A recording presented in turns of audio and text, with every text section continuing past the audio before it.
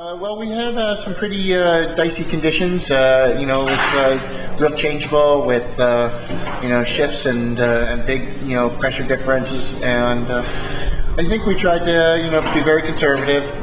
Just stay in touch. Not go too far to an edge. But the current around here also can mess you up. So you end up having to sail long tacks. Just to fight the current. I think we did a real good job of not losing our heads when we got behind, and trying to look for for the pressure and look for the shifts that would get us back into the game. First start, we were off the pace a little bit. We were on the wrong end of the line, so we started to bail out. Fortunately, the guys that got a little bit left got into a little bit better pressure, and there was a long port then the rest of the way up the beat, in the current, and there weren't too many big shifts to try and take advantage. So we almost sailed all the way out to the ley line. By the time we came back in, there was just no chance to get the guys to the left.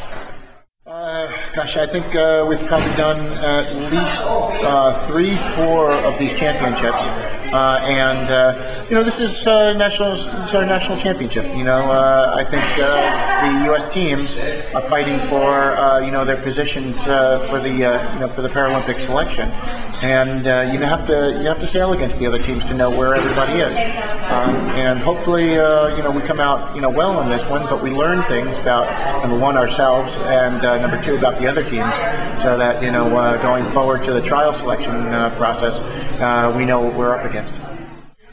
Just doing a lot of sailing locally, taking a break. We did 2 big events early in the summer, the Sail for Gold part of the World Cup, and then the World Championships, and both of those were in Weymouth.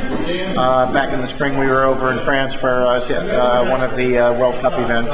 So we did a lot of international sailing and pretty high-level competition, just up until the beginning of the summer. So the second part of the summer was just mainly to get rested, catch back up with family, do a little bit of sailing at your club, and and then reorganize for the upcoming campaign in the fall here.